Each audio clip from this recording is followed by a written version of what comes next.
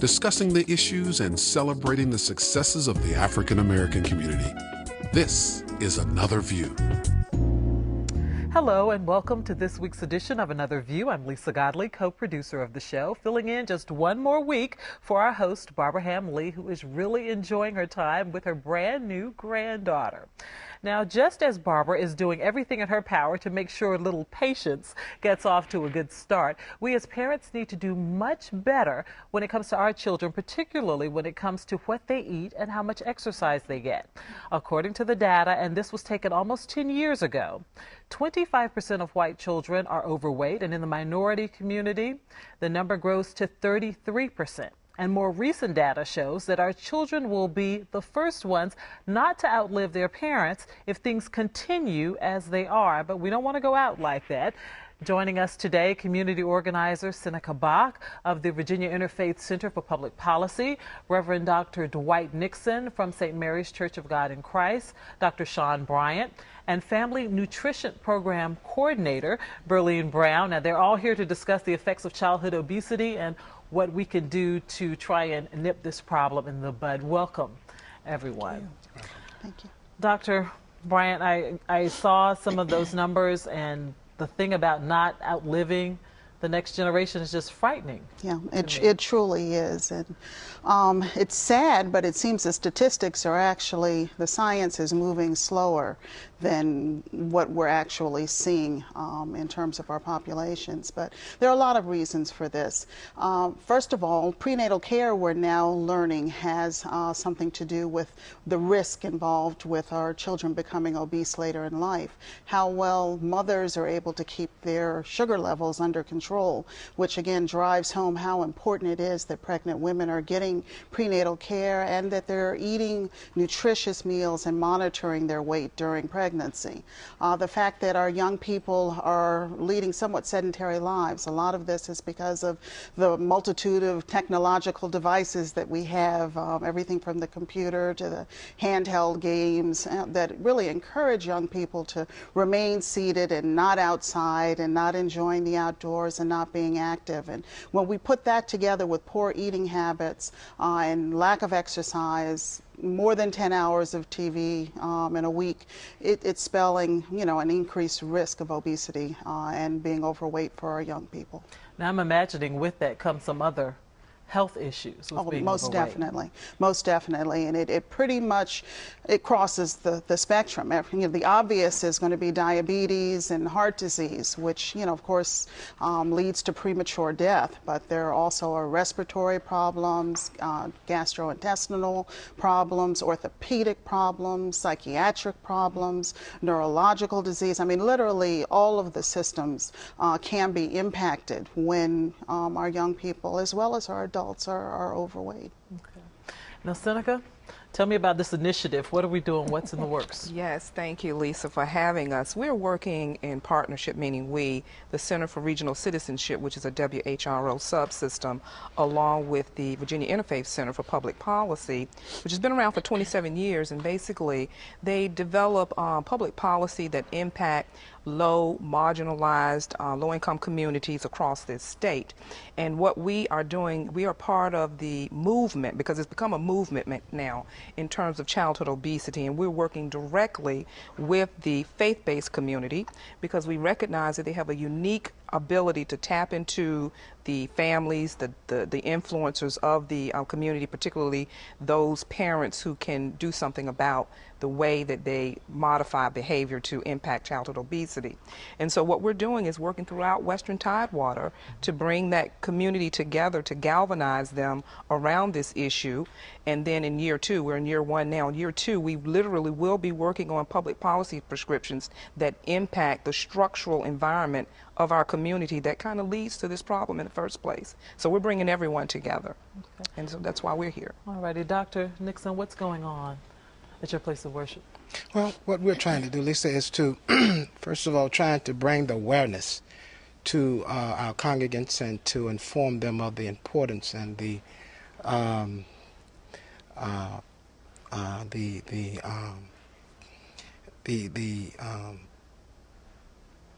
trying to just get them to understand this is an epidemic that needs to be confronted. And the community of faith have always been on the fronts of challenging these various issues, especially when it comes to childhood obesity. We have so many people that are suffering from this disease, and I think it's the church responsibility is to come and to bring these issues up to the forefront, letting the people know that this is a problem that can be solved, but first we have to become aware and how to deal with these problems. One of the approaches we are trying to do is to trying to get the other churches involved, create community groups, show the detrimentalness of this disease, and to let the people know that this problem can be solved, and the church can play a vital role in helping try to solve these problems, which is come through childhood obesity. Okay, alrighty. Berline, where do we go? When we were talking about what do we do when children have already been addicted to McDonald's and other types of fast food, how do we introduce healthy eating to them at this point? Well, Lisa, that's a good question. In our program, we work with low-income parents, and we help them to learn how to make better decisions. We also have a program that targets young people, and what we know from the research is that most of the empty calories that young people consume come from drinks, soft drinks, and the snack foods that they usually eat. We know that kids are not going to stop snacking, but what we try to do in our program is to introduce them to new foods. And what we have found is that if we get the children involved in gardening types of things, or preparation of the foods and selecting the foods and then preparing the foods, they're more likely to taste those foods. They're more likely to begin to try new foods.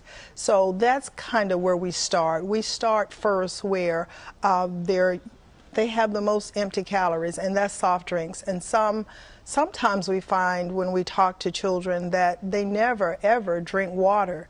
They drink soft drinks first, Gatorade second, and all sorts of things. And what we know is that those things are laden with sugar. They're just really full of sugar. So we try to get children to consume more water, and we introduce different types of fruit drinks to them. Now, the fruit drinks have sugar too, but what we have introduced children to is to use a carbonated water to kind of make like a cocktail with the fruit juices so that they're not consuming so much sugar. But the difference is the fruit juice has some nutrients, the sodas don't. Okay, I recently visited a school in Portsmouth, and I was speaking to the principal, and she was telling me they have completely gotten rid of their soda machines. Good. And they have juices and Good. water bottles, Good. you know, in the machines in an effort to try and get the kids to do, quote unquote, the right thing when it comes to food and nutrition. And you've been working with even younger children, trying to teach them about nutrition and even growing vegetables. Exactly. With the STOP organization, I am the supervisor of the community garden activities, and we've had the opportunity to actually develop gardens throughout Tidewater and get young people involved with growing these vegetables, learning about the benefits nutritiously for them. They're exercising while they're out there, helping us to dig up and make rows and plant the seeds and water, and they're learning about the whole process of growing, and also getting on a better appreciation for these fruits and vegetables and incorporating them in their diets on a regular basis. That's wonderful. Now, Dr. Daniel Baltimore, the pastor of Mount Nebo Church in Surrey County, they have been doing quite a few initiatives at that church, trying to get some things going and get people to be healthy. And Dr. Baltimore was telling me in an earlier interview that they are very excited about some of the things that they're doing, and he says we've all got to do better when it comes to what we eat. That's right. What we're eating in 2009 is not the same thing we were eating in 1954. It has all the same names, looks the same, but it's not the same. But what I mean is that obesity began with refining process of foods and sugars As that kicked in, so did obesity. The sugar intake kicked in, so did obesity. They paralleled each other.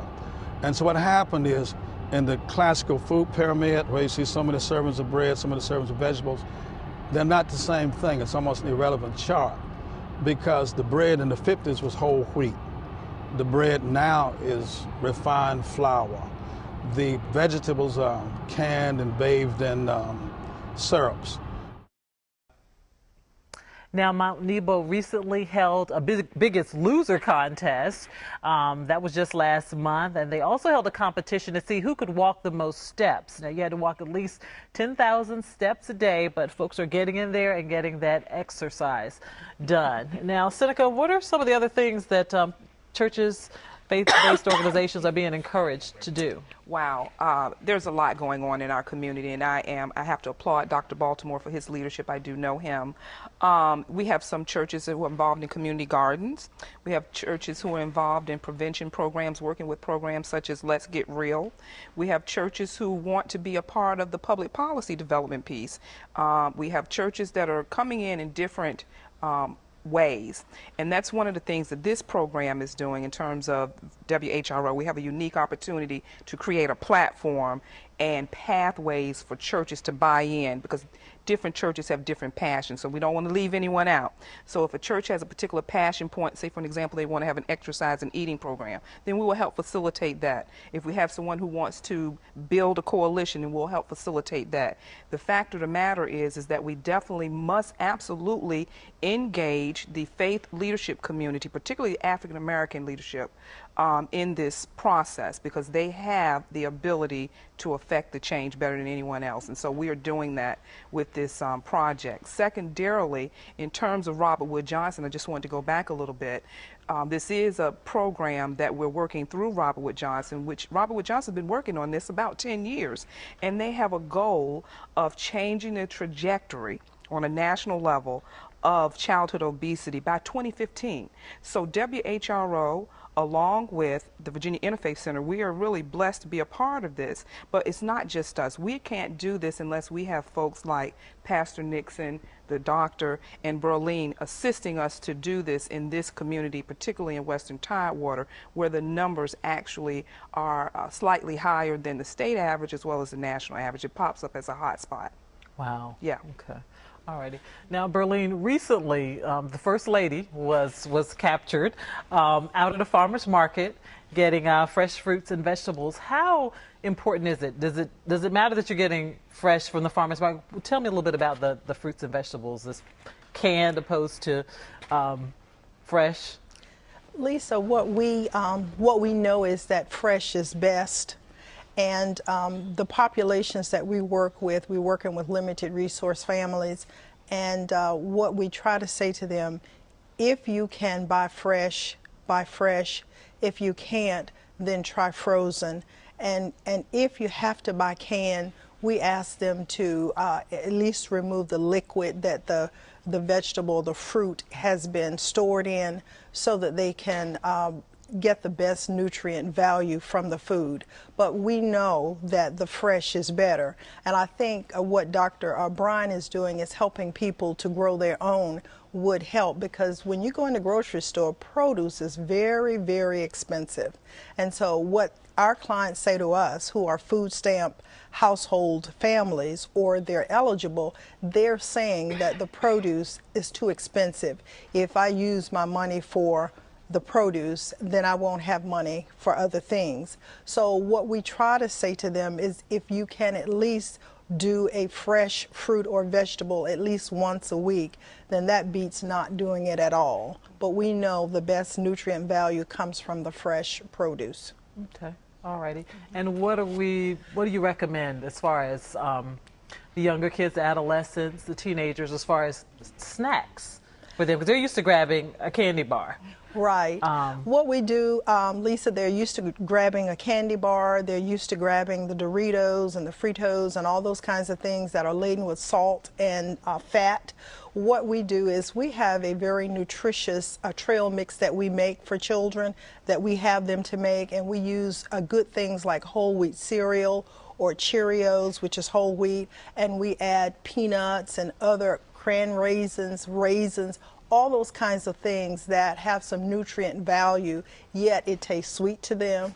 And if we have peanuts, it has a little salt for them. And so it satisfies those tastes that they're accustomed to, but yet they're getting some nutritional value from those things. Okay.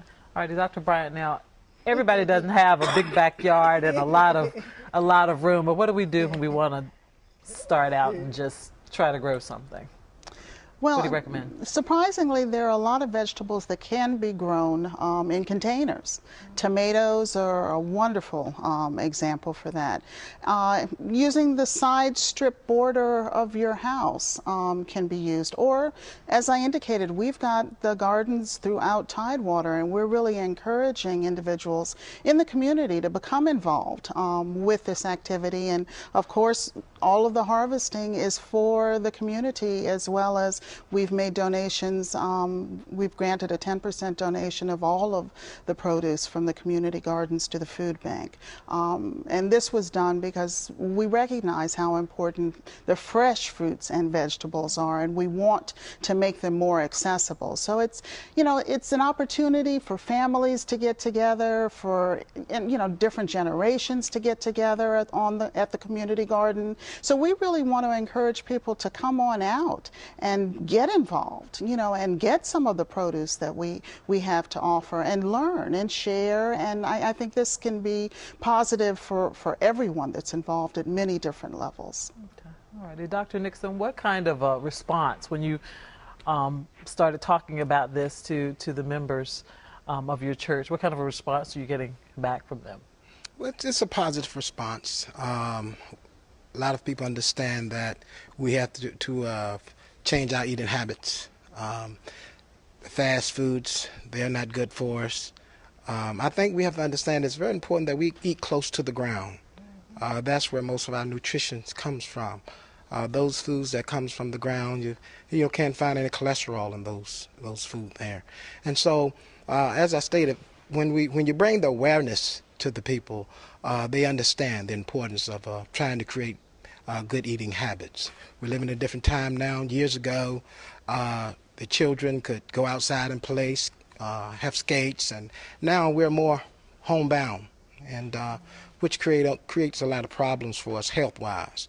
And so I think they are encouraged when you talk with them and let them know that it's important to, try to have better eating habits and eating the right foods. Okay. Seneca, I'm going to come back to you a little bit, kind of piggybacking off of what Dr. Nixon was talking about. We went out looking for children playing, kind of had a hard time finding some outside. So what are we doing? What do we do to get them to get outside and do that quote-unquote free play? I'm glad you asked that question. That's a question that doesn't get asked very often. It's an important question because it's not just about the food source, Lisa. It's also about the environmental issues or the environmental barriers. For an example, in a lot of our rural communities, the way that they're constructed, they don't have proper bike paths or walking paths. They may have to cross a large, busy street to get from one place to another, and sometimes that's a barrier. The other barrier that we find oftentimes is also there's an issue that we need to deal with in terms of violence in the community. A number of our families, particularly low-wealth families, are literally keeping their children indoors for fear of allowing them out to play. So there's opportunities, a number of different opportunities for us to impact the environment that lead to some of the reasons why our children or our families can't get access to good food sources, and that's one of the things that we're trying to work on. So those are three areas that I can think of that we don't talk about that kind of speak to your question. Another thing that I think is really important is going back to what Dr. Bryant said, opening up opportunities for us to come together. We tend to be a communal people, and kind of knocking down some of those barriers and opening up those opportunities for us to grow the vegetables and grow the fruit together and make that a fellowship. And that's where I see a role for the churches to play, to be a convener and a facilitator for something like that on a regular basis. So again, the role of the Black church and the church in general is pivotal pivotal to bringing us all together around this issue. And then I'll just finish up by saying this again, that WHRO and the work that it's doing, and I do want to just put a plug in for one of my colleagues, Ann Fitzgibbon, who started this work about 3 years ago through the Healthy Habits program, looking at ways to create an environment where we can all plug in to this issue, because it's going to take the entire community. It's multifactorial, multi-categorical to really deal with this, because it's not going anywhere anytime soon. So, you know, pick an issue, pick a pathway, and get in. Thank you so much for that, Seneca. I really appreciate it. And with that, unfortunately, we are out of time, because this is one of those topics that I know is near and dear to my heart. And yes. I thank you all for coming out today and talking about it and bringing some attention to it. Very special thanks to Seneca Bock, to Reverend Dwight Nixon, to Dr. Shawne Bryant, and to Berline Brown. When we come back, we'll take a look at one program that's working to keep children healthy and strong. But first, here's what's happening in Hampton Roads.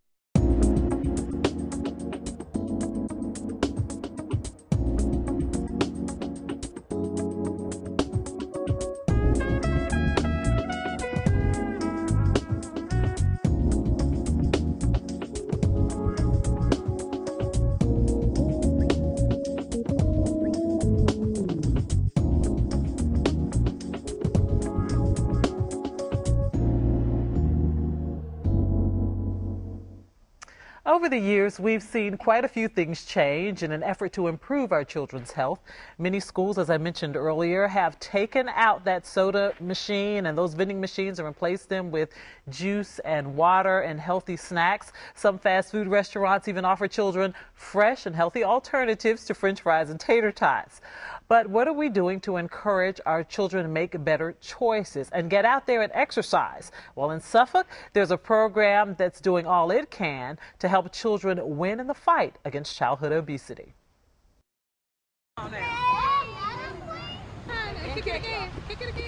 They call it free play, a time when a child can just have fun, doing whatever they enjoy most, and the activity can be as intense or laid back as they so choose.